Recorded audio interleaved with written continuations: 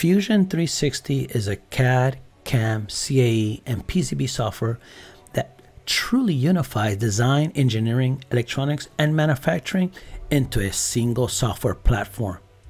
You no longer need to worry about the risk of converting complex outlines into your PCB that can evolve into product launch delays and the waste of resources.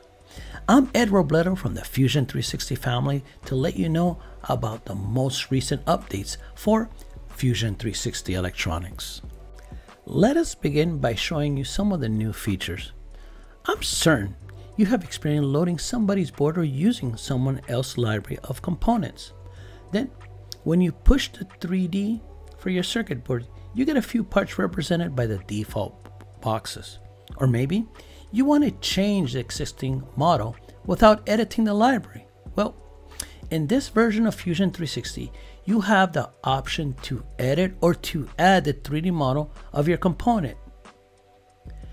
The replacement of the 3D model or adding the 3D model can be done directly from the Schematic Editor or the Board Layout Editor. Once in the Package Editor, you now can map an existing 3D model, or you could use the existing templates available to create the 3D model. With this new feature, you'll be able to save precious time when you need a quick 3D model of your PCB. I'd like to take this time to tell you more about some electromechanical improvements that have been done on this update. As I mentioned earlier, creating complex outlines by projecting enclosure outlines will usually include the holes that will be used to fasten your PCB to the actual enclosure. Well, those holes will be adopted by the PCB. In earlier versions, those holes would actually appear as circles. In this update, the circles from the sketch profile will be replaced by holes on the circuit board. This will provide the appropriate hole-to-hole relationship for your manufacturing outputs. The foundation of all electronic design is based on the availability of components in the libraries. Our team of librarians and our manufacturer and supplier partners are continuously adding and updating parts to our list of components. But there will be times that components you need are not available. The good news is that Fusion 360 does include an elaborate library editor that makes it quite simple to make parts. In the package editor, you're able to select one of the available templates to create the footprint and the 3D model in a single step. In this update, we've added a template for the dip sockets, a component that is commonly used for parts on a design that require to be easily replaced, such as programmable devices. For now, I'm going to remain in the library editor to tell you about our new feature. You see, when mapping a 3D model to your footprint, only the component outline as well as the pads would appear in the package editor as construction lines. Well, in this new update, you're going to get a lot more information because now the holes as well as any outlines drawn on the milling layer will also appear on the package editor, making it so much easier for you to appropriately align the 3D models to your footprint. Our team of librarians continue to improve and expand the content available in our repository of libraries. In this update of Fusion 360, you're going to notice a brand new library called IC Wireless RF, which contains components from Semtech Microchip, which are present in LoRa modules, widely used for IoT applications. Well, LoRa modules are commonly used for applications that transmit small chunks of data with low bit rate, which makes it ideal for actuators and sensors to operate in a low power mode. And these IC parts will prove to be useful when you develop your own custom connected design. Now, I'd like to tell you more about some of the performance improvements that have been done to Fusion 360 electronics. Well, In Fusion 360, users have experienced a performance drop when executing scripts and ULPs.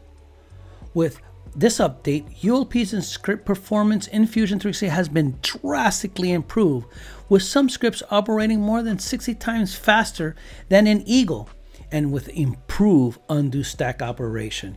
With this staggering improvement in performance, now executing ULPs and scripts will be noticeably faster.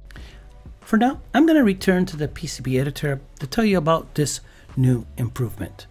You see, while editing the properties position of a component on the PCB or on the schematic, the editor did not allow you inputting negative or solely decimal values.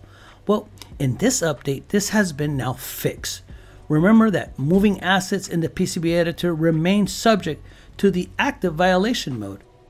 Therefore, your DRC settings will restrict the move if you have the walk around or the push and shove environment enabled. Fusion 360 provides an electronic design environment that is fully integrated with the 3D modeling.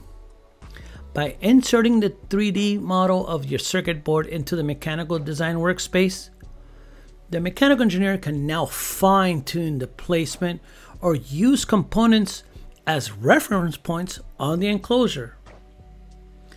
Any changes made by the mechanical engineer will be alerted to the PCB engineer. That way he could adopt these changes. Now, in this update, we have fixed when using electronic parts as references in the design workspace.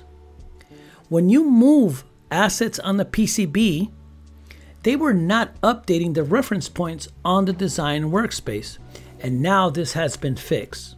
So from now on, when you're moving parts on the circuit board, you could be assured that all of the reference points using that part will be updated as well. Now that you've completed your design, let's move over to the CAM processor to let you know of a brand new feature.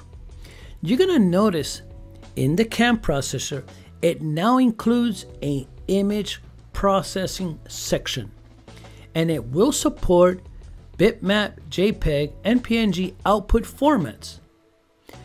This configurable section will now help you generate your design images for documentation or for making PCB prototypes when using toner transfer methods.